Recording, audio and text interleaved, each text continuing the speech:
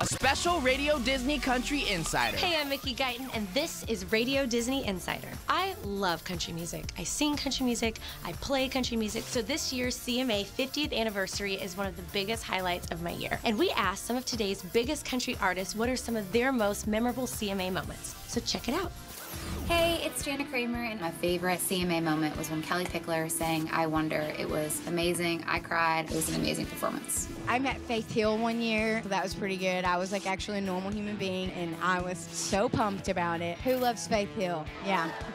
My favorite CMA moment was watching Justin Timberlake and Chris Stapleton play last year. That was a game changer, I think, in Chris Stapleton's career and in country music in general. Everybody was just like this, in awe. We were like, and they had us on camera, and I was like, oh my gosh. Give us your best Chris Stapleton.